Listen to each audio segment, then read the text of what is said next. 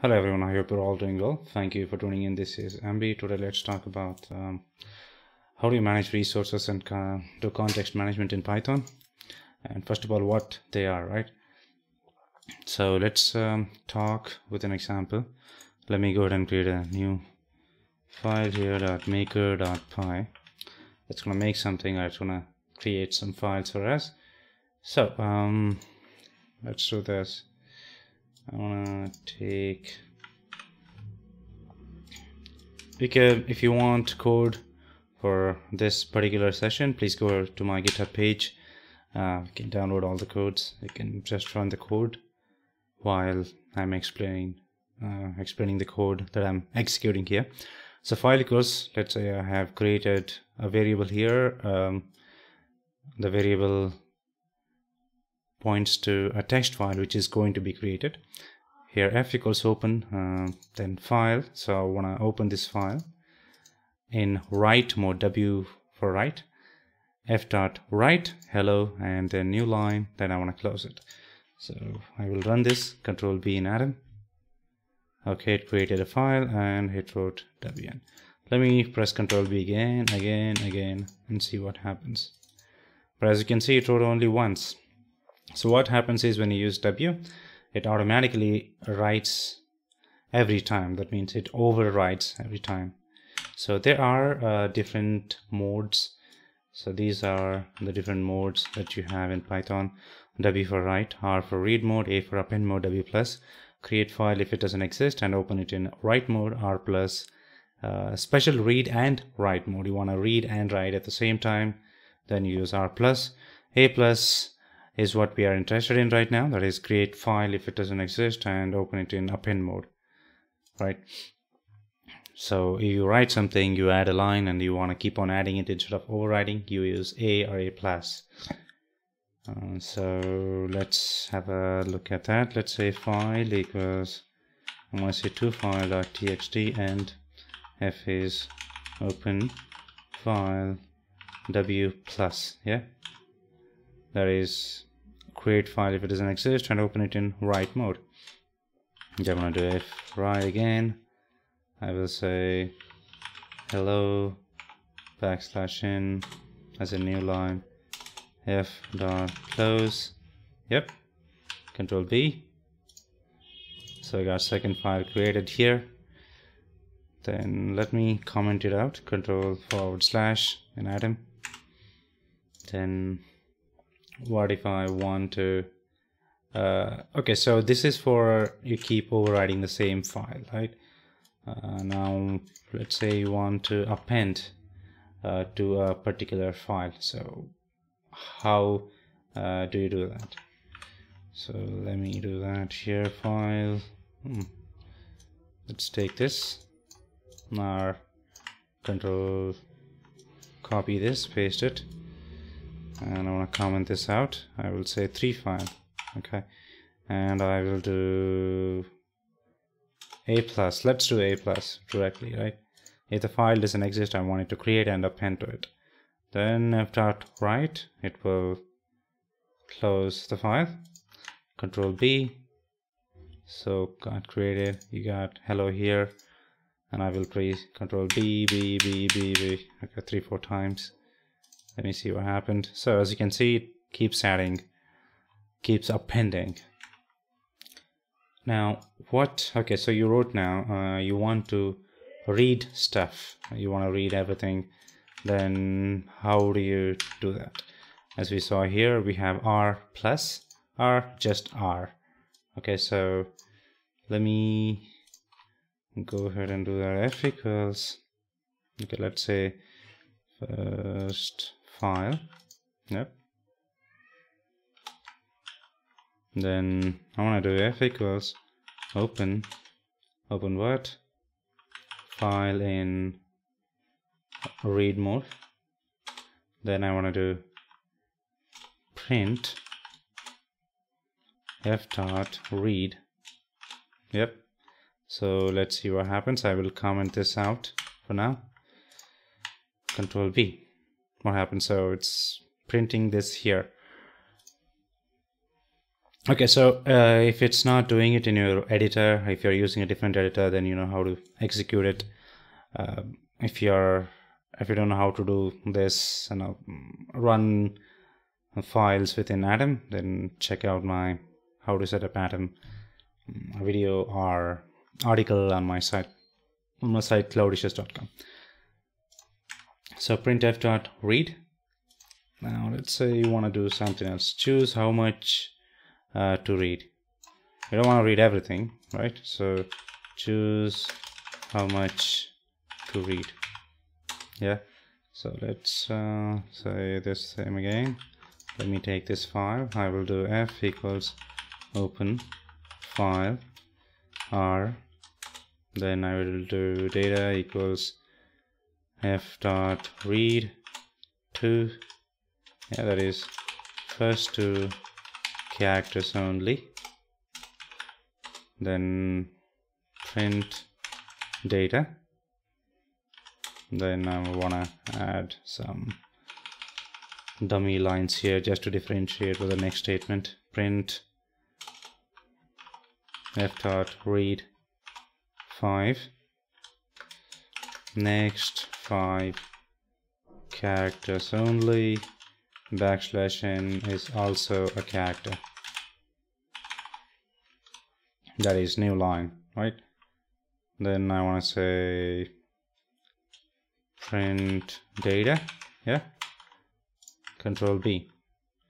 So HE, then the new line, LLO, HE, right?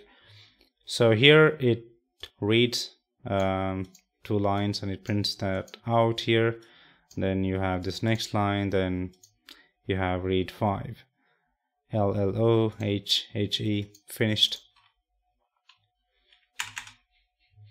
But as you can see here, I am printing this data twice. So it might cause you confusion. Let me just do this. Yeah, print. Let me shorten it. Alright, it looks much neater. Here we go. HE, this new line, and the next 5 characters. L1, 2, 3, LLO is 3, and then the /n, that is new line, is 4th character, 5th character is H, that is the next line. So let me comment this out. Let me show you what is next. Next is, what if you want to do read line by line? Yeah. So let's take another one here, file 4file.txt. I want to open it. F open file in a plus, that is append mode. F dot write. What do I want to write? Let me.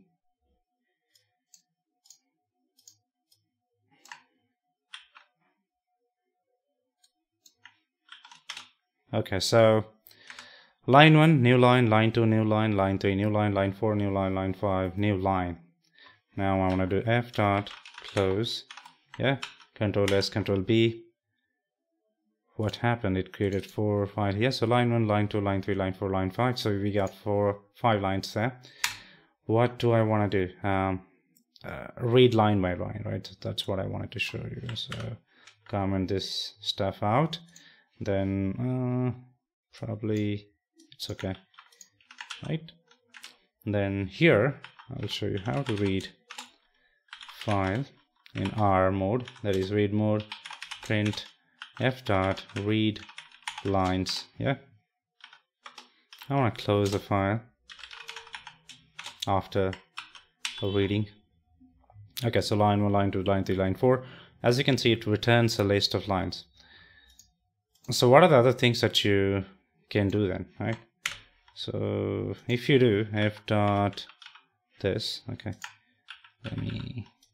if you are assuming that you have an editor and it shows auto completion, f dot c l close or f dot r, so it shows all the other things that you can do with it. Function read, readable, read line, read lines. So it's one line, it returns all the lines, right? So I highly encourage you to explore all of them and see what they can do for you and how they can serve you.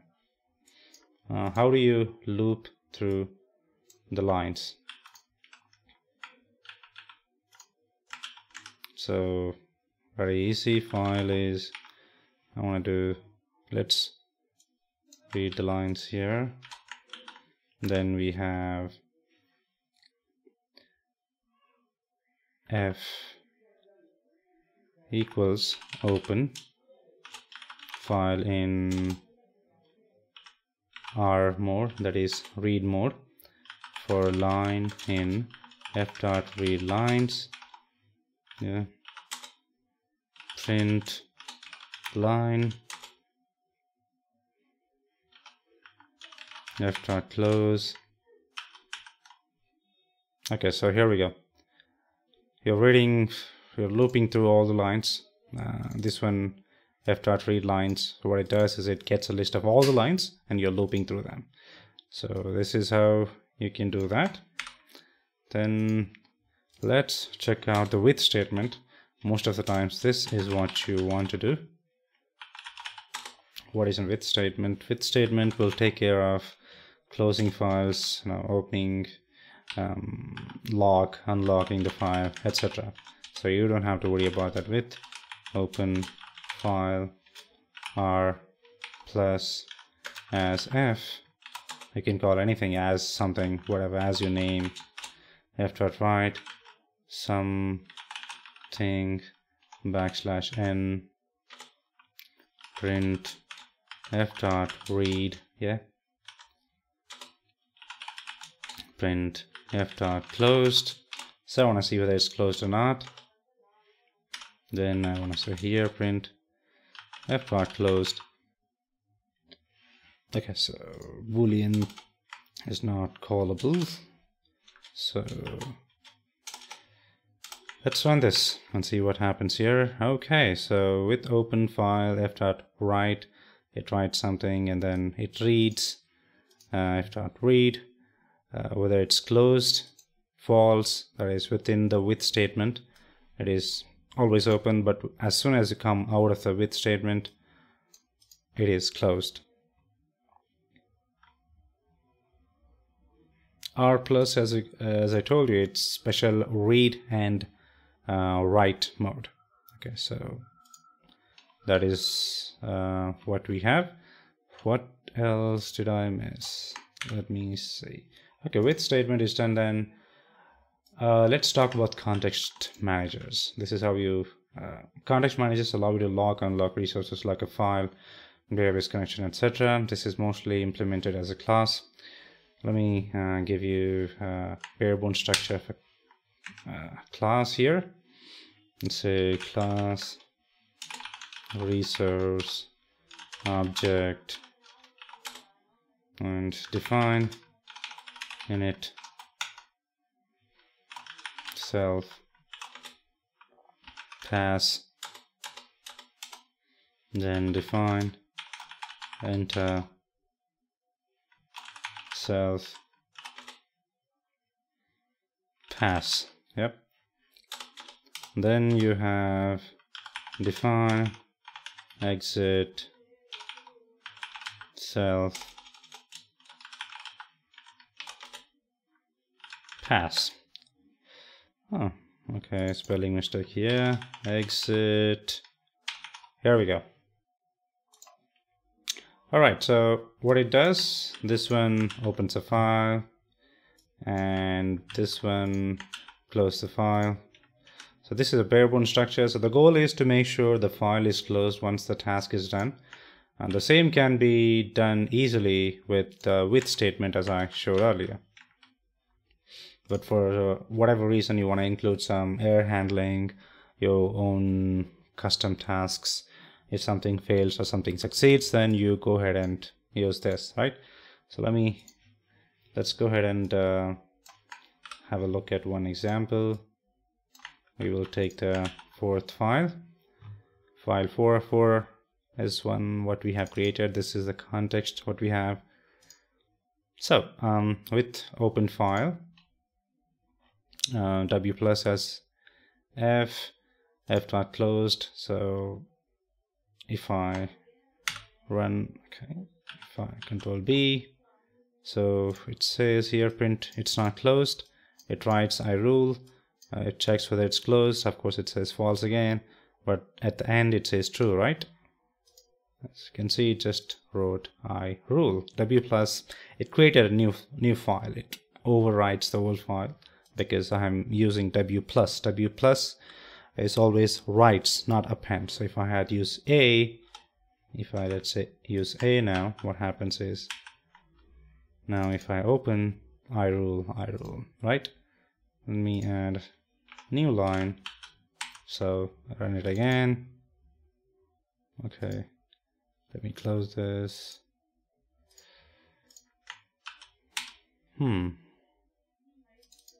Okay, so new line. There you go. It keeps on adding new line every time I run. Append. Right, so now let's look at context manager as a class, right?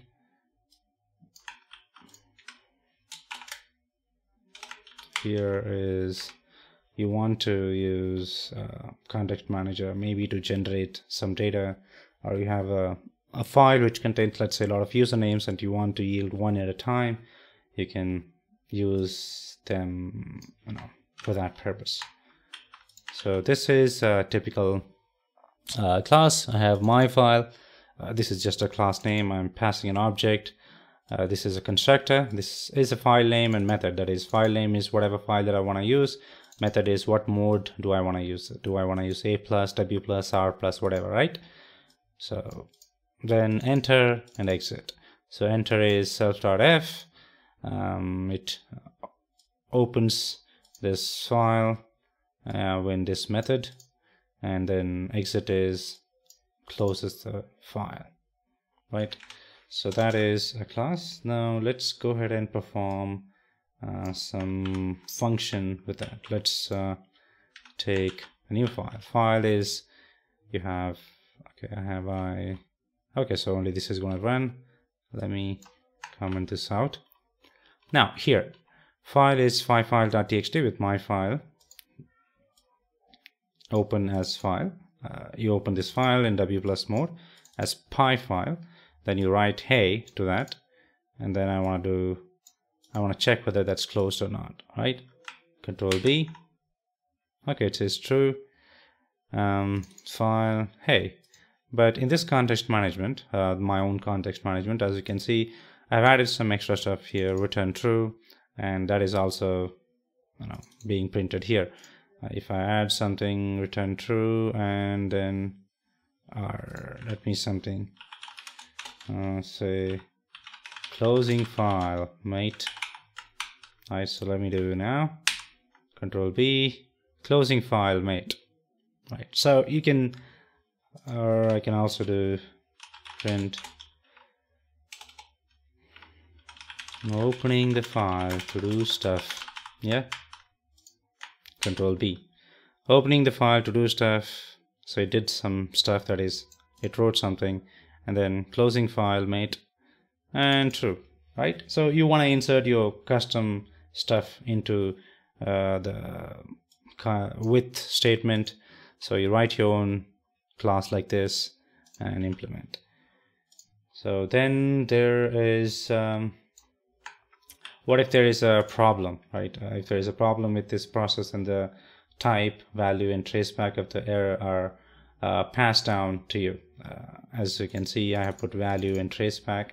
So let's have a look at that, right? So I want to take, how should I show? Okay, so let's try to open a file which is not there, unknown file. So there's no file, but I still want to do something with it. But before that, let me comment this stuff out so that I won't be running that. Okay, so this is the class file that I'm using. Context here with the with statement, I'm passing down this file, unknown file, a non-existing file. Let me do this. It's a, okay, it gives me name unknown file is not defined, right? It gives me that value error, which I have defined type, value, and traceback, I don't know, all that stuff. So then let's move on to the context manager as a generator, which talked about earlier. So from context lib, which is an inbuilt module in Python, import context manager, and let's look at a bare bone context manager function here. Here we go. Okay, so here I'm defining a function. Function name is my file, and it takes an object called name. I'm using try finally here. It tries to open the file with this particular given name, NAME, in write plus mode, and it yields the file f, acts as a generator instead of acting as a normal function, and then finally at the end it closes it. So here file name, what I'm giving is this file name with these 2 lines here,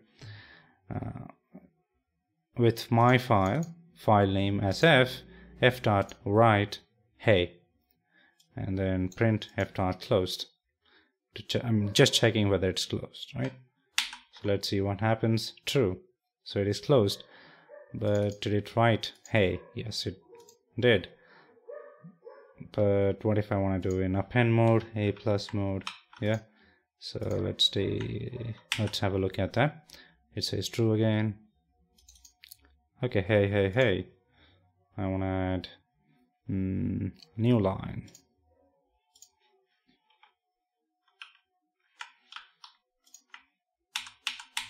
So I ran it multiple times. Hey, right? So that works. There's another way you can do this.